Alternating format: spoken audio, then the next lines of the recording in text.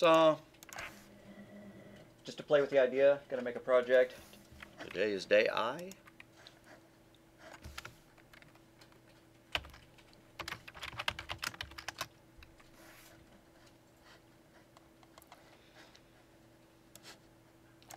So what do I want to be able to do? I want to create an array, and then I want to start putting numbers in it, but I want to skip numbers that, are already in the array. So let's make our two-dimensional array. Int square square, I'm just going to call it AR for array, equals new int 10 end square, beginning square, 10 end square. All right. And we know we're going to need the ability to print it out occasionally. So why not create ourselves a method that'll dump the array to the screen? It has to be a static method since we're in the same class as our driver main. Static methods can only call static methods if they're in the same class. Doesn't need to return anything though. We're just going to print.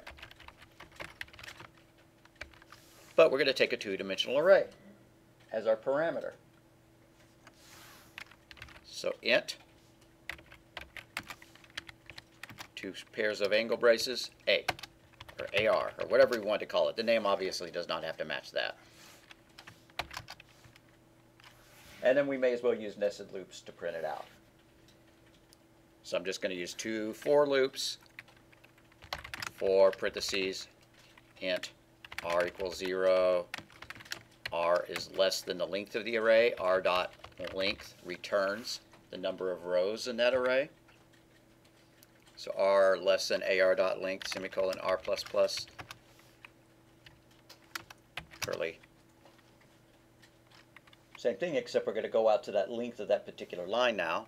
So for int c equals 0, c is less than AR subscript R in subscript dot length. I want the length of that particular row, semicolon, R plus plus. So let's print it out. System.out.printf. I'm going to use printf so I can force it to be like 3 characters, 3 spaces wide exactly. So quote percent 3D. Please give me 3 spaces to hold this number, end quote, comma, and then the value of our array at that position, AR, subscript R in subscript, subscript C in subscript.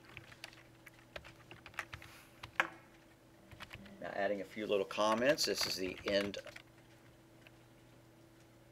of that for loop, this is the end of that for loop, and this is the end of the function. If I don't put an extra print line here, down here, then it will just print all the numbers off the edge of the screen. So, system.out.println here.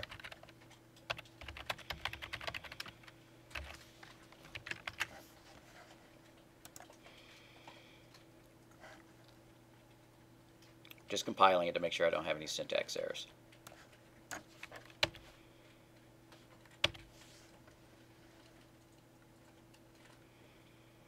Alright, so here I have declared the array. I'm going to go ahead and call our print function on it. Print parentheses AR in parentheses. The next function we write is going to be somewhat of a copy and paste job of this print loop. Why? Because to search the array, we're going to do the same thing. We're going to go into a nested loop searching, iterating through the array. All right, I've got a problem here, and even though I said I was going to make it static, I forgot to, and that's why I'm getting an error message. Non-static member cannot be referenced from a static context. Non-static member being the name of our function. We're in a static context, so I have to make this one static as well.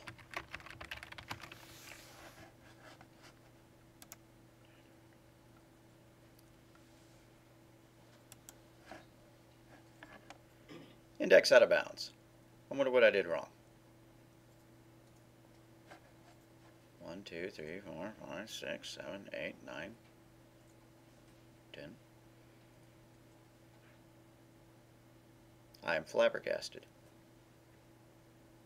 Oh, anybody see a problem? Here's one for loop, it increments R.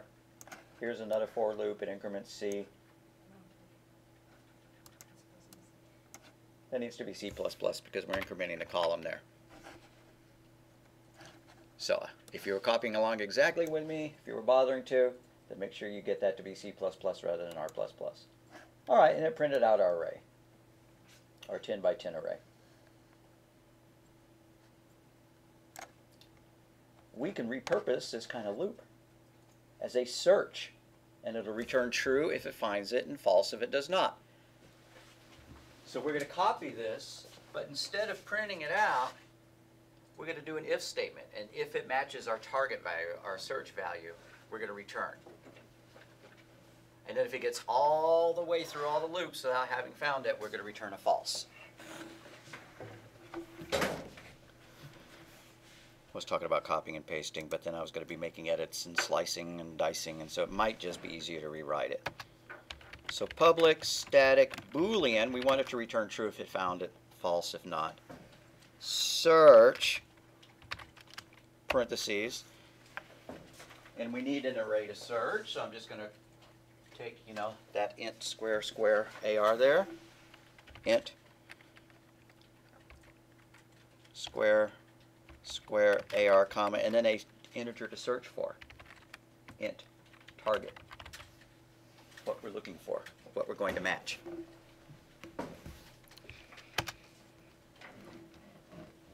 Now this one I'm not going to even put any curly braces in it, so it's going to look kind of dumb.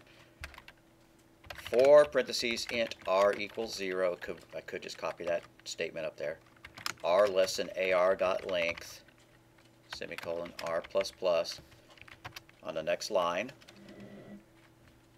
for parentheses int c equals 0. C is less than AR subscript R dot length. C++, not going to do it. Didn't mess it up this time. If parentheses, and I'll slow down just a second as soon as I get this last thing typed. If AR at position R, so AR subscript R subscript C subscript equals target, in parentheses, return true, semicolon. And then down here in front of the last, the closing brace for this function, I'm just going to add a return false, like that.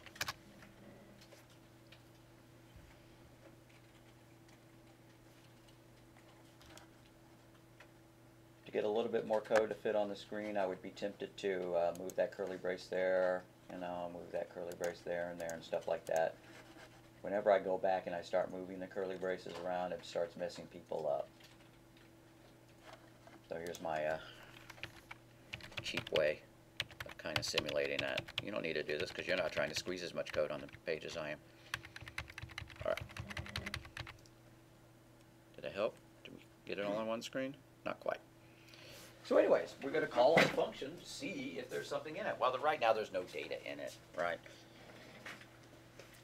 But at least compile it, make sure it compiles. Good. Now I'm going to try to search that array for a 0, right? So back down here. If, parentheses, search, parentheses, AR comma 0, in parentheses, equals true, which is not necessary, right? Whenever you're checking for a Boolean variable, you never have to compare it to true. I could delete the equal true and it would work just fine. System.out.println, we found a 0, end quote, parentheses, semicolon, else, system.out.println, parentheses, quote, could not find a 0. Now when I run it, I better see that it found a 0. And it did. If obviously, right, there's a million of them. But if I change that to look for a 1, would not find it. Could not find it. Now it's printing out the wrong value, but that's because I've, hard-coded these values. Maybe I'll just change that to we found it and could not find it. We're not telling them what we're looking for, but all right. Anyways, do you kind of see how you would use that function now? As you were adding things to the array, you would pick a number, you would search the array to see if that number exists, and if it returned false, then go ahead and add it into the array. Otherwise, get another number. Does that kind of make sense? What if it's like the random numbers? Like, Well, it would be random numbers, right? so, but I use like if I did the random, rand equals random. Yeah. So let's make a random number. I wanted to cover this as well, because the math.random function works, but it generates a number between 0 and 1, which you then have to, modify and bang on to get it to work. So let's add some random numbers to this using this idea that we're going to search the array. And so here's what our pseudocode is going to look like. Maybe we're going to need a random number generator. Random RND equals new random, parentheses in parentheses, semicolon.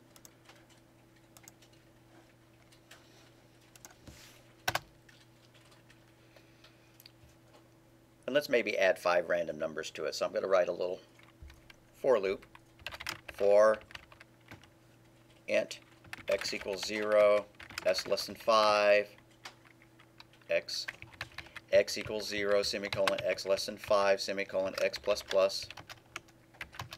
Now let's get a random number, but this is going to be part of a while loop. So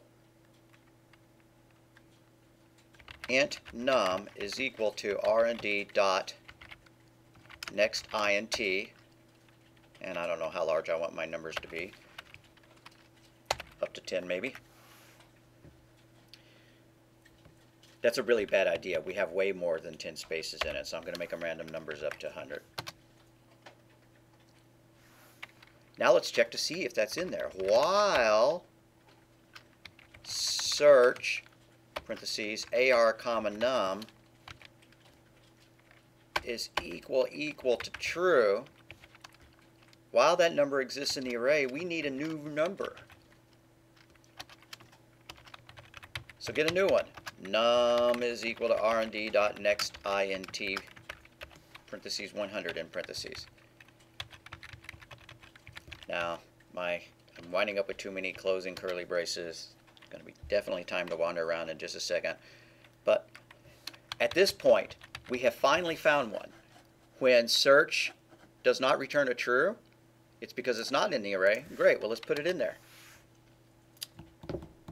I guess I should have done another one of those, for r equals 0, whatever. So I apologize, but I'm going to wind up modifying this for statement. For, parentheses, int r equals 0, r is less than ar dot length, r plus plus. I really wish I'd gotten this right because I'm going to be I'll do some big tabbing here. And then for int c equals 0, c is less than ar dot ar subscript r in subscript dot length, c plus plus. Now I need to spend a little bit of time cleaning up my tabs.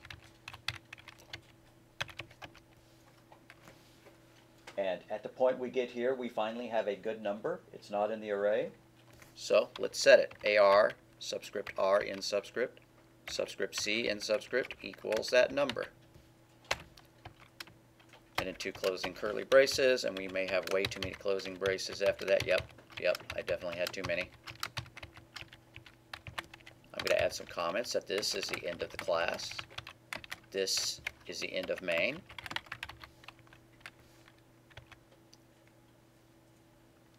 And right before the end of main, I want to print my array out again. Print, parentheses, AR, in parentheses.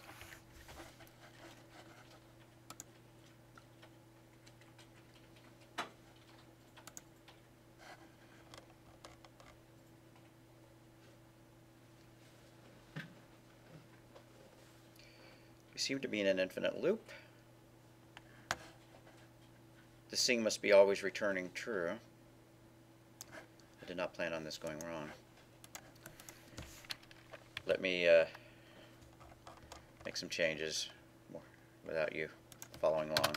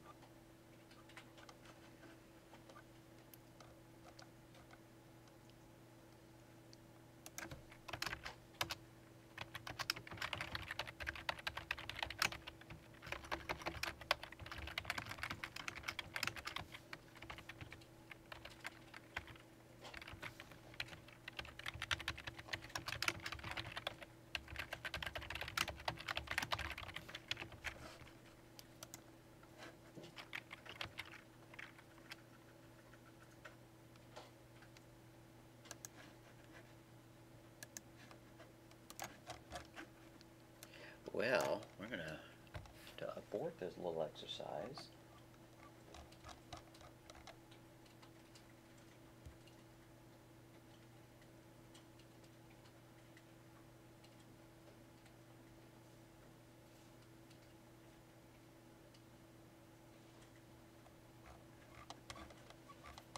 Well, I see it counting up. 3, 9, 4, 5, 5. It's not giving it enough time to finish. 7, 8, 8, 8. It's taking it. It's finding it very difficult to fill all the numbers in. Why? Because I made a 10 by 10 array, and I said fill it with exactly numbers, you know, between. It's getting stuck at the end. We don't have a broad enough range of numbers. So out of all the changes that I made, you don't need to make any of them except let's change this to a much larger number like 999. 999. We're going to pick numbers or 1,000 or something like that. We're going to have to change our print statement to support such large numbers, but this will work. All right. Like I said, my output looks lousy. To fix my output, I need to go back to my print array command and change that from like 3D to maybe 5D, something like that.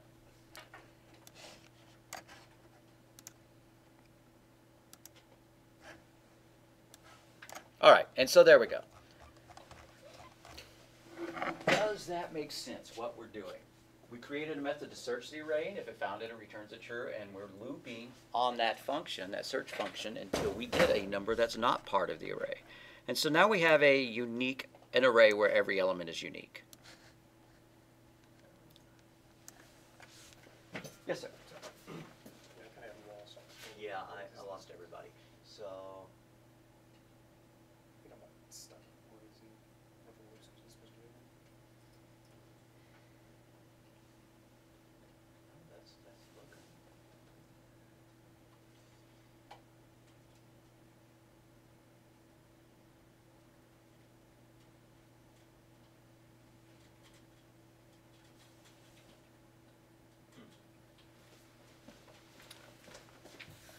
one line of code missing.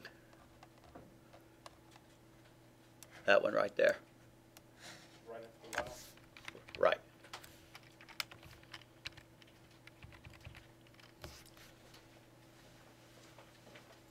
If you were hoping to get it to work, did you? I did. Awesome. Awesome.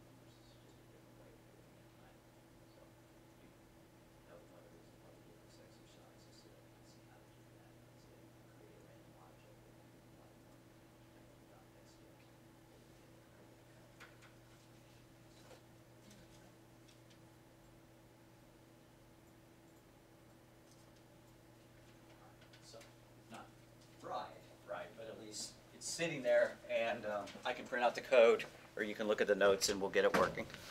So I want to talk about stacks. I want to talk about queues. We kind of have. But we're going to emulate a stack. We're going to make a class that emulates a stack. We're going to use an array list. To emulate the stack, what are we going to do? Every time we do a push, we're going to add something to the array list, maybe to the beginning of the array list. And then every time we do a pop, we're going to pull something off the array list from the same side. Again, maybe the beginning. The reason I'm thinking the beginning is it's just really easy to figure out how to insert into the beginning of an array list. You just add it at index location 0, and it's real easy to delete something from it. You just delete it at index 0. I don't have to worry about the length of it. So effectively, we're going to have an array list of varying length. Each time we add, I add Bob, and then later on I add something else. Bob's going to be pushed down. No, so I just added Abe. I'm going to add something else, right? And both of those are going to get pushed down, and so we're going to have Sam there. And then when we're time to pop something off, we're going to return that one, and we're going to remove it from the array list. We're going to delete that element. And then when we pop again, it's going to delete that element, return it and delete it. And then when we pop that one, it's going to delete it and return it. So we're not going to use a stack class at this point. We're going to make our own stack class. Then we'll look at Java's stack class. So I'm going to try to be a good boy this time and actually create a separate file for my class. I'm not sure why I'm feeling so dedicated. Let's go and do that. Find where your lecture file is, and in the same folder, File, New Java Class. Just call it mstack for my stack, something like that.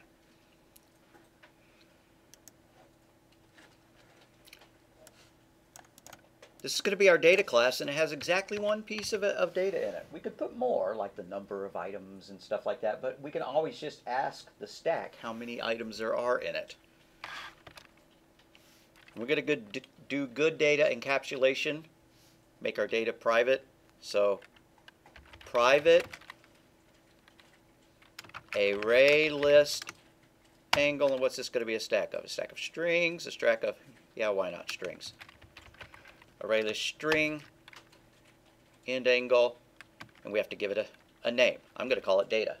It's the data for our stack. So a private array list, that's a capital L, angle string data equals new array list, capital L, angle, parentheses, parentheses. And of course it does not know what an array list is, so we're going to add an import for it.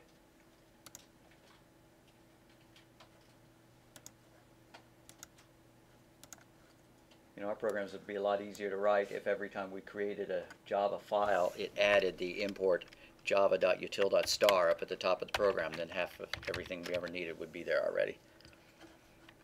All right, and we want a push method. What the push method is going to do is it's going to insert, it's going to add, it's going to use the array list method add into the first position, pushing everything down one. And so we're going to use .add in order to do that. So let's give this a good name, public. It's not static because it's a instance member. It needs to work on an instance of the class, so it's not a class method, so we're not going to use the word static. Public, does it need to return anything? No, it's just going to stick it on the stack. So public void push, and it needs to take a value. Well, I think that our value ought to be a string, since that's what our thing is, string S. So public void push, parentheses, string S into parentheses. How do we add to a stack? Data.add, and then you put the index that you want this value to be at. In this case it's 0, we want it at the beginning of the array list. And then the data that you want to add. And if you leave off this index number, it puts it at the end of the list. Which would be a fine way to do it, but then when we're going to pop it off the list, we have to go and calculate the length of the list and use that as our index and whatever, and I like doing it this way better.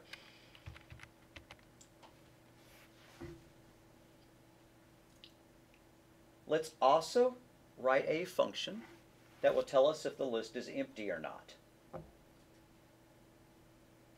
How do we know it's empty? Well, if the size of it is 0, it is empty. So, public Boolean is empty. I'm making it with a capital E because I think that mirrors the name. Like that. Parentheses, close parentheses. Curly brace. If, parentheses, data dot size equals 0, in parentheses, return true, return false. And size is a method, and I forgot to put the parentheses around the after it. I forgot to make it a function call, so I left that off. Does somebody tell me a far cleaner way of returning true or false based on that condition? I could do it in one statement. It's okay if nobody knows. Here's what it would have looked like. Return, parentheses, or we wouldn't even need parentheses. Data dot, yeah we would. Return parentheses, data dot size in parentheses equals 0. That would do the check, and if that was true, it would return a true. If it was not true, it would return a false. So we could have done it like that.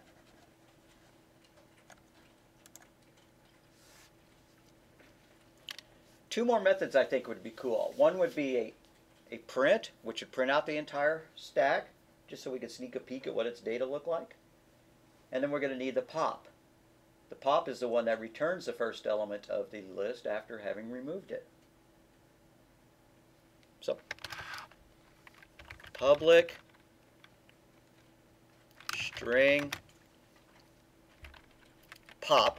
Why am I returning a string? Because that's what the data is, and when we pull it off, we need to return it. If it was an array of doubles, we would need to return a double.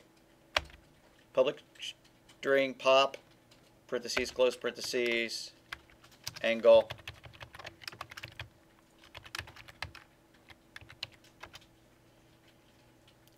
Firstly, we'd better find out. We'd better make sure. Now, we're not going to do a darn bit of safety checking. It's going to crash if we call pop too many times. So, let's get the value. String s equals data dot get subscript 0. Please give me the position at that index. Now we need to remove that value. So data dot remove, and you could either remove it by index or you could remove it by its value. So I could put either an S there and say I want you to delete the first element that matches that piece of data, or I just want you to remove element 0. I think that's a better way of doing it. And then return S. That's our stat class. It's a completely functioning stat class at this point.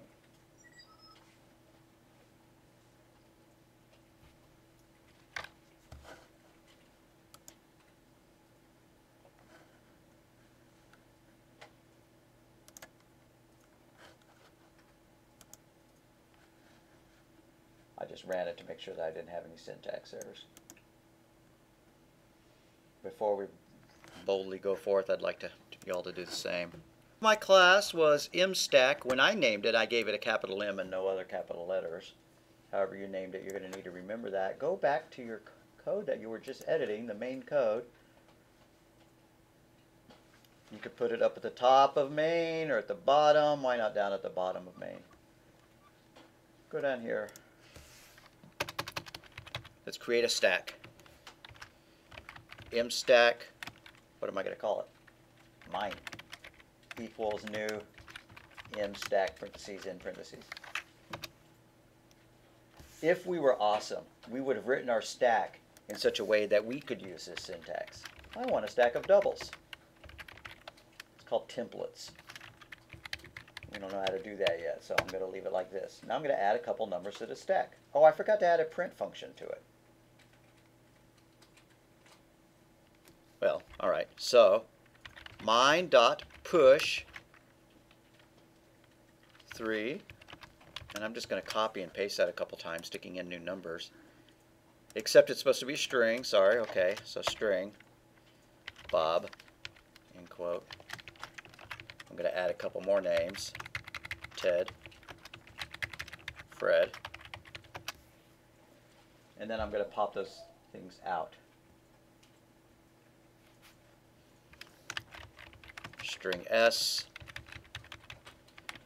equals mine.pop, parentheses in parentheses, and let's print S out. System.out.println, parentheses, quote, popped, space, end quote, plus S. So the way stacks work, they are last in, first out. The last thing pushed on the stack is the thing that's on the top, so it's going to be the first thing that comes out.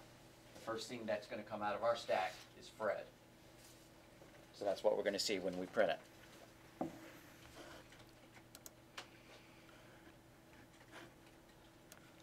And if I do that a couple more times, right, I could copy and paste that.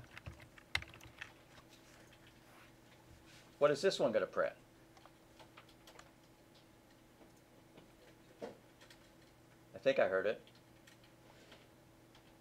Please repeat. I'm sure you got it right. I just didn't hear. Oh, come on. You just said it. Ted. Yeah, yeah. Okay. Going to print out Ted because last on was that, and then the second to last was that, and then the third to last. Last in, first out. And so we got Fred, we got Ted. And then if we kept popping, eventually we would get a runtime error. A syntax, excuse me, an exception would be generated.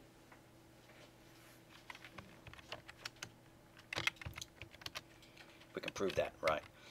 I'm just going to copy those two statements and paste them yet again, 2 times in a row. And since we've pushed 3 things into it and popped 4 things out of it, it's not going to work.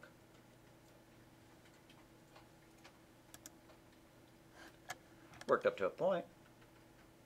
So what should we be doing? We should be using that if empty and making it if not empty, right?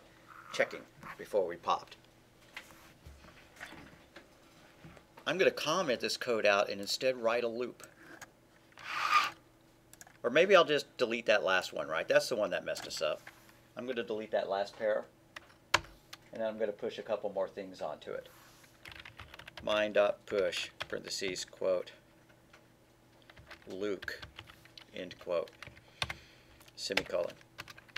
Let's just push a few more things onto it. Bin, R2D2.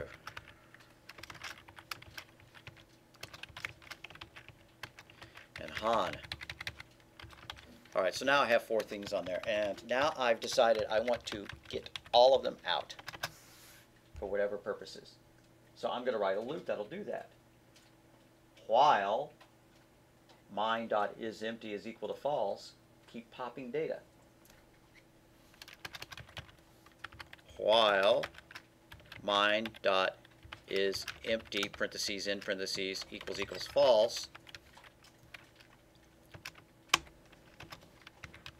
just do what we did. S equals mine.pop, parentheses in parentheses, and then print it out. System.out.print S plus double quote, space, double quote. And then after the while loop, I'm going to do a print line. System.out.println.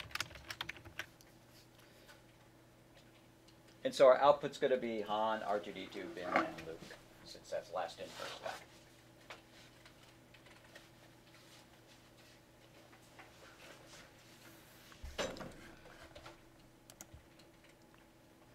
All right, and so it was. Why do we care? What is a stack? Why would anybody in the world want a stack? You would not want to implement a printer queue with a stack. If I was printing my thesis and then somebody else wanted to print their thing, and somebody else wanted to print their thing, it'd be really annoying if the last person to submit their job got it, their data first, right? It should be first come, first serve. That's a queue, that's not a stack. It would take maybe one line changed to turn this class, this simulation of a stack, into a simulation of a queue.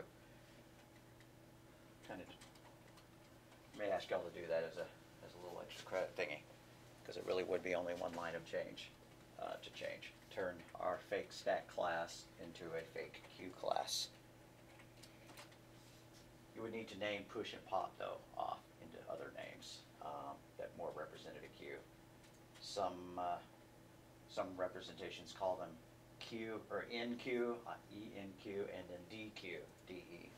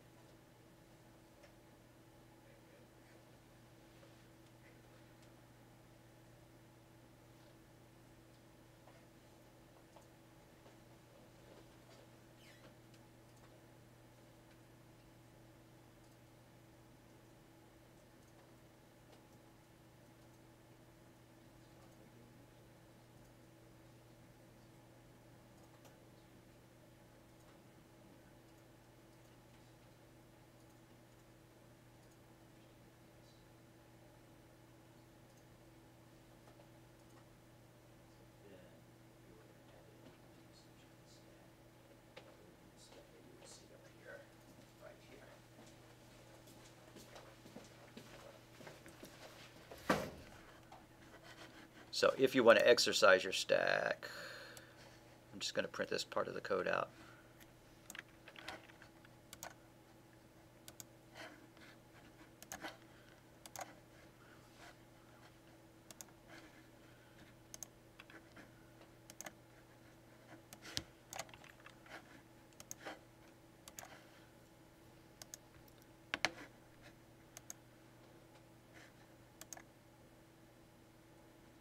Alright, wherever our printer is.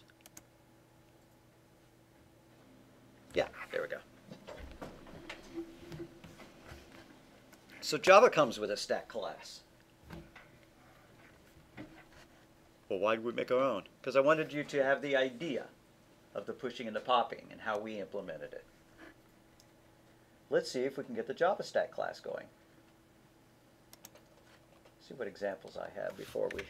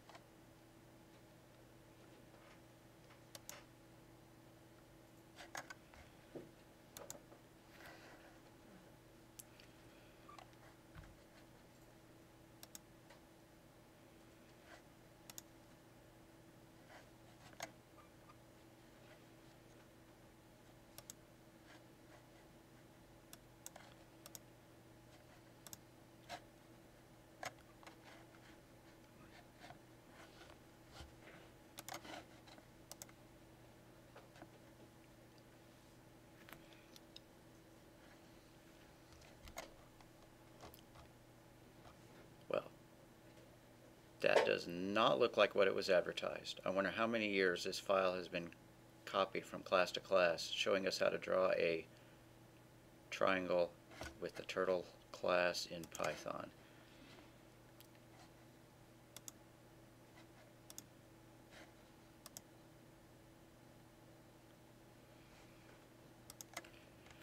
So the homework that we're working for is this.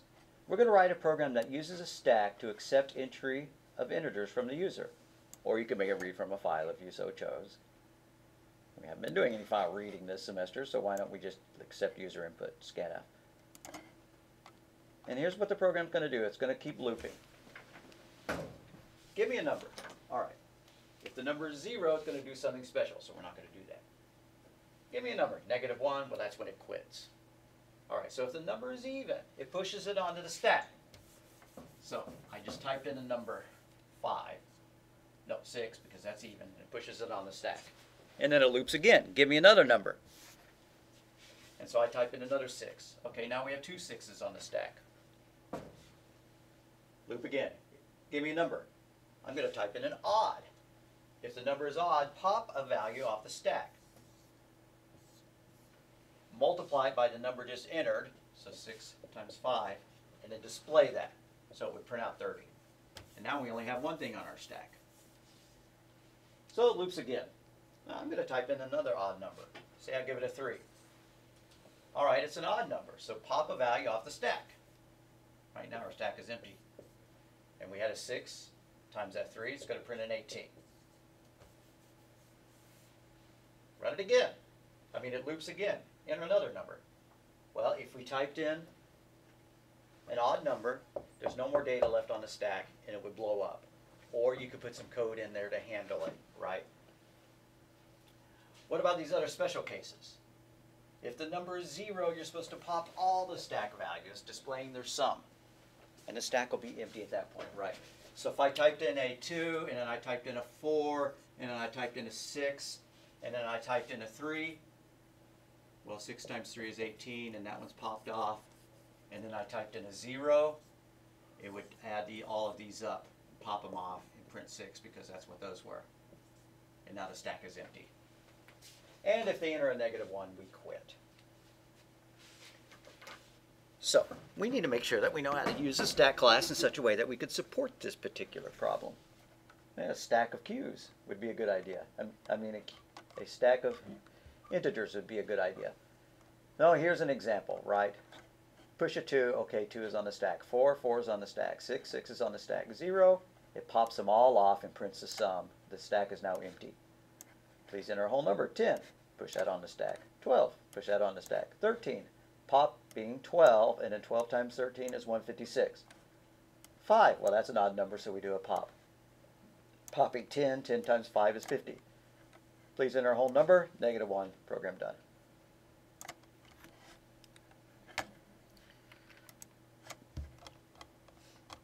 So I'm going to go back to our main. And let's see if we can get Java's stack class going. Stack, angle, and now I need to put a parenthetical comment in here, which I mentioned with array list, but all of these collections, all of the Java collections require class types, parentheses reference types, not primitive types.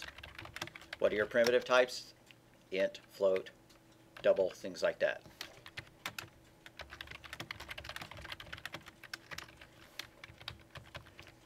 So instead, rather than int, we use integer. Rather than double with a lowercase d, we use double with a capital D. Something like that. Okay.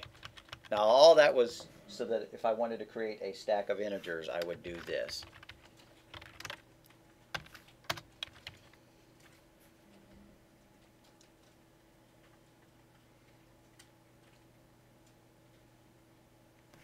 Let's give it a name. How about stack with a lowercase s? Equals new stack, parentheses in, angles, less than greater than, parentheses in parentheses. There. It doesn't know what a stack is, of course. So add import for java.util.stack. Now honestly, I thought I'd changed it to java.util.star up in my import up at the top, but it doesn't seem to be, so I fixed my import. Now we're ready to go. We can add some data to it.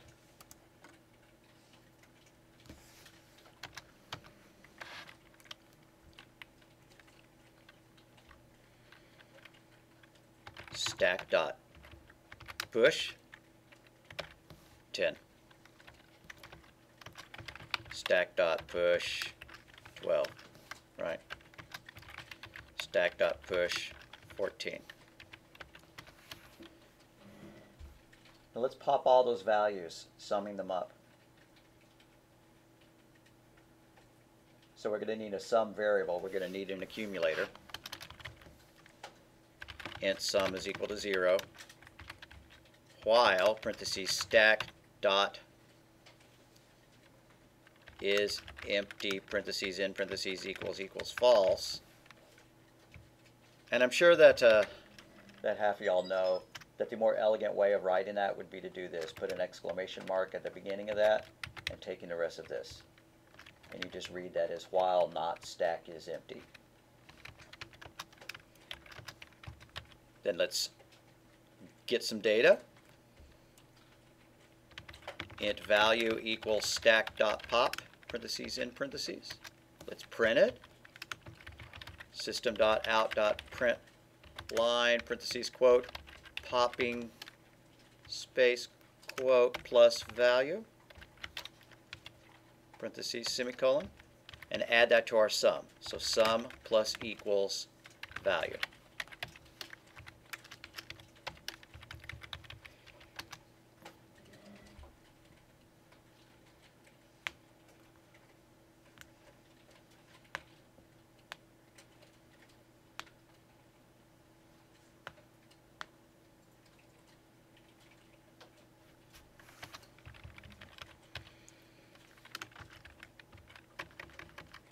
So let's print out the sum. System.out.println sum of pops equals space end quote plus sum.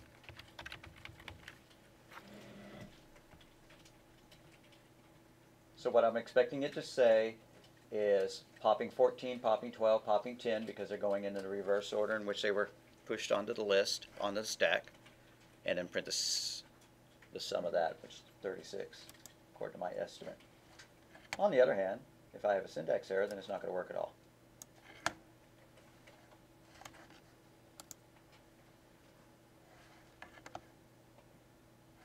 It's funny, all this worked earlier.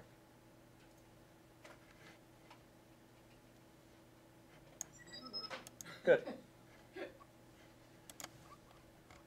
Oh. In order to print this out, I did some cutting and pasting and I created a new Java file and I thought it really was part of my project. Alrighty. Alright, and there we go. It popped 14, 12, and 10. Just copy those 3 pushes again so that we have some more data on our stack.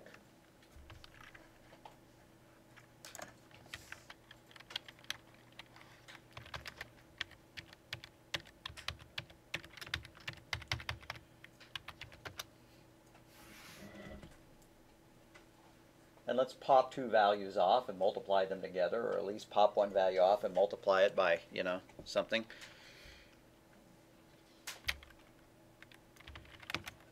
Int value 1, int v1 equals stack.pop, close parentheses in, close parentheses. Int v2 equals stack.pop, open parentheses, close parentheses. And then int product equals v1 times v2. Now that's not the way the homework wanted it to do. If you typed in an odd value, it was supposed to pop 1 value off and then multiply it by what the user just typed in. But just for examples, taking 2 values and multiplying them, and that'll be the last 2 values added to the stack, which would be 14 and 12. I didn't even print it out, but I'm sure that's the case. At this point, how long is our stack? It's only got 1 thing left in it. we can call dot size to get the length of the stack. System dot out dot print line parentheses stack size is space end quote comma stack dot size parentheses in parentheses in parentheses. And I got an error. What do you know about that? Oh, that should be a plus. Sorry, I flipped over to Python syntax there for a second.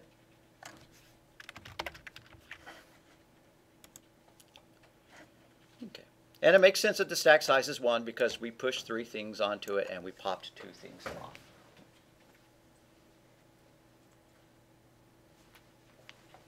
So why do you use stacks? Well, they use in computer science a lot, like when writing compilers, because if you're function A and you call function B and you call function C and you call function D, now D is ready to return.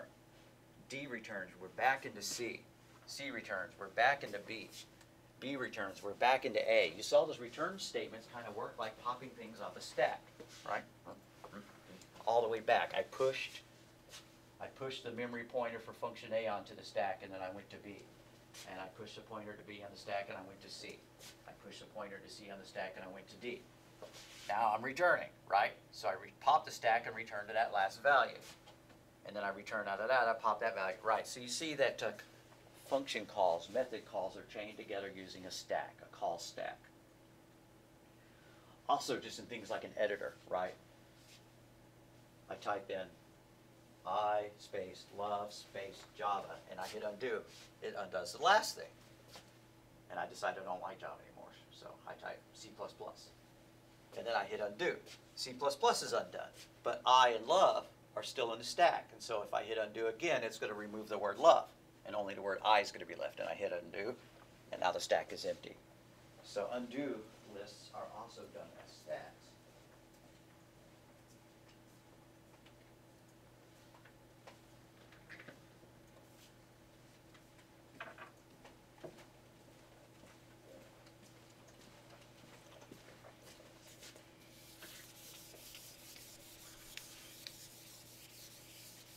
So I'm pretty sure we all have the idea of writing something which accepts a menu option to quit. But I think that's going to be about the last thing that I want to do here. We're going to need a scanner for that. Scanner sc equals new scanner system.in. Not system.inherited channel. Where did that come from? System.in parentheses. Add an import for that.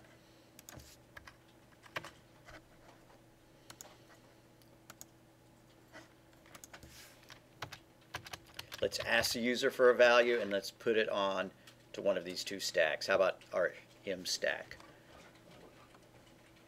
Mine. Okay. So, while true, just keep doing this until we get a break. While true, while parentheses true, end parentheses, curly brace, let's ask the user for some data.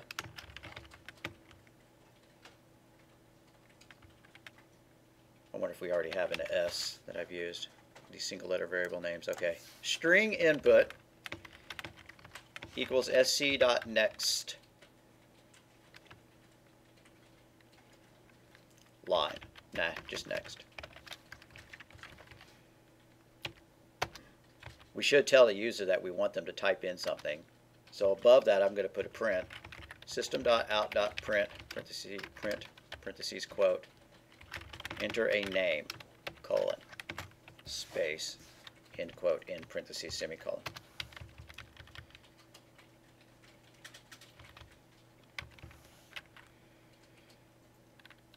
Now we didn't tell them that they could type in Q to quit. Let's add that. Enter a name, parentheses, or Q to quit. So we better check. And how do you compare 2 string? And you better not do if input equals Q. In this language it doesn't work. We've talked about how you compare strings, how you compare objects. You have to use one of their methods. Input dot equals? Yeah, you have to use dot equals, exactly. So if input dot equals parentheses quote Q end parentheses in parentheses, we're going to break out of our loop. Otherwise, we're going to add it to the stack.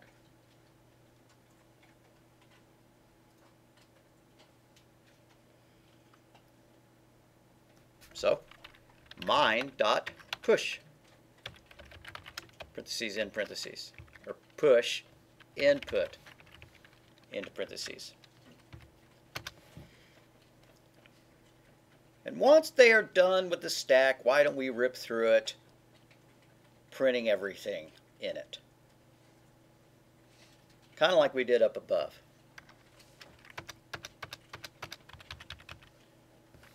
While, parentheses, exclamation point for not, while not mine dot is empty, parentheses in parentheses.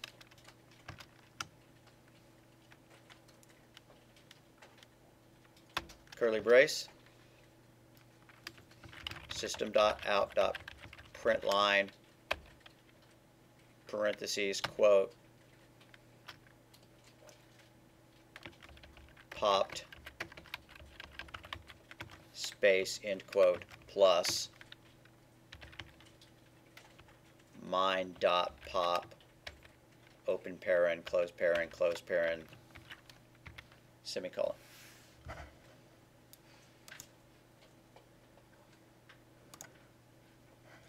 So, Joe, Bob, Sam, whatever. And then finally I'm going to type in capital Q, and it's going to print everything in reverse order.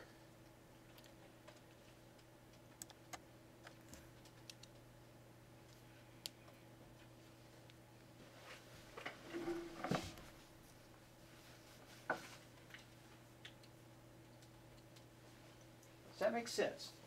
Your homework assignment is not going to ask for strings. It's going to ask for ints. There's going to be some if statements in here. If the number is even as opposed to if it's odd. How do you check to see if a number is even?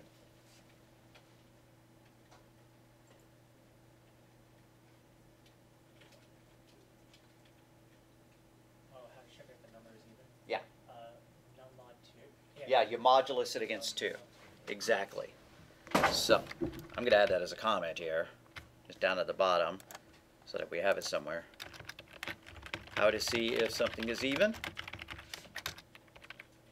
If x% 2 equals 0. If you modulus it by 2, if you divide 2 into it and there's no remainder, then that means it's even. How do you check to see if something's the odd? Just the opposite. If x mod 2 greater than 0, that means it's odd. Just because the assignment differentiates the data based on one of those two things.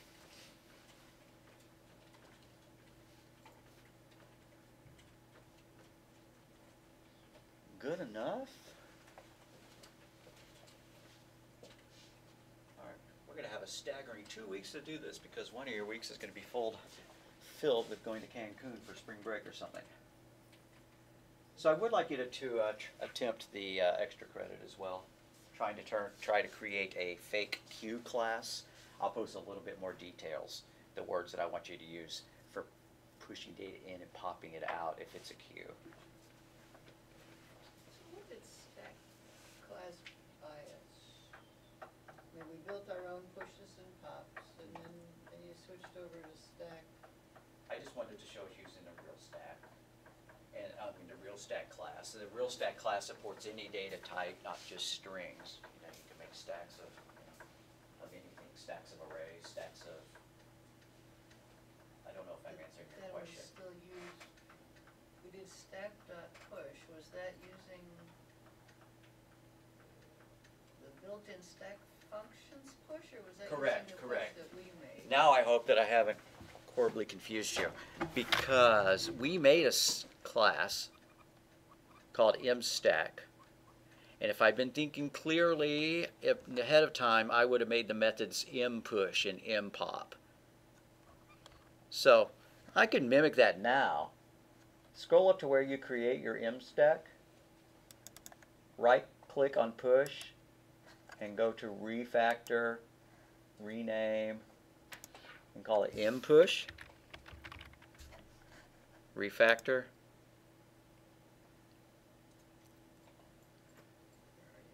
and then do the same thing for mine.pop, highlight pop, refactor, rename, call it mpop, refactor all. And so you're right. The first thing we used was our MyStack class. And then we flipped over to using the legit stack class. And then for that last little looping example, I went back and I just kept using the stack that we had created from our own class. I don't have a particularly strong, compelling reason to say why I did that. It's just because we had two sets of data there. One was holding integers and one was holding strings, and I felt like letting us type in strings and add it to the stack. But I did choose names that exactly mirrored the real stack class, and that's why we had push and pop and is empty.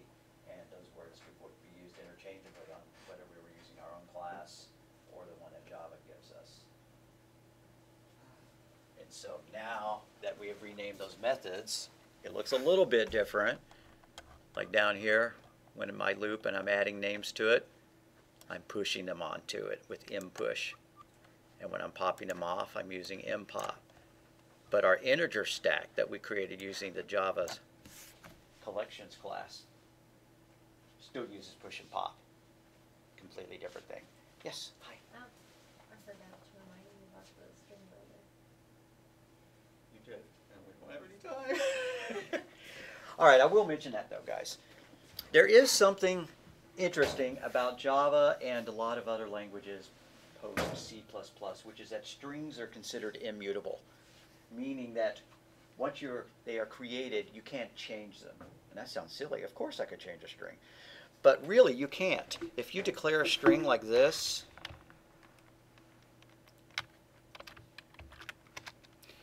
you know, name is equal to Fred, and then you try to change one of those characters like that to B, so it'll say bread rather than Fred. This language does not let you do that. Python doesn't let you do that. C++ and C do let you do that because they're different. This is an immutable string. Pieces inside it can't be changed. And so if you wrote a loop like this, you know, x is equal to 1, and then while x is less than 1,000,000, name equals name plus, you know, we're going to tack on a whole bunch of exclamation points after it. This creates a new string with Fred followed by an exclamation point. It doesn't add it on to the existing string. It creates a new one. Now we have two strings in memory. We had one called Fred, and we have one with Fred with one exclamation point, and it keeps looping. Assume we have an x++ in there as well to keep it going, right? And so then it adds on another exclamation point. But no, it doesn't add it on. It creates a brand new string with two exclamation points. And now floating in memory, we have Fred, exclamation point, we have Fred, exclamation point, exclamation point. As it keeps running, if this is going to run 10 million times or whatever, we're going to have 10 million different versions of this data left in memory. And the garbage collector is running as fast as possible, trying to free it all up as we go. But we could conceivably max out our stack space by doing that. And the performance of that is just horrible. There is a class that is used just like the wrapper classes give new powers to like doubles and floats and ints and stuff like that. There's something kind of a wrapper class for the string class called string builder, which is optimized so that you can actually change data inside the string. So if you were going to append something to it, it wouldn't allocate a brand new string. It would just add on a little bit more memory in order to hold the exclamation mark. And so we need to cover how to use the string builder class, because if you're going to be doing a lot of string manipulation in your programming, if you have string modification inside a loop that's repeated a lot of times, then just using plain old everyday strings is extraordinarily bad for performance and for memory usage. Are you gonna do an exam review like next class? Because the exam's actually open before next class. Then let's do the exam review next class, and then we'll push the due date of the exam opening until after that class. Okay. Dropbox.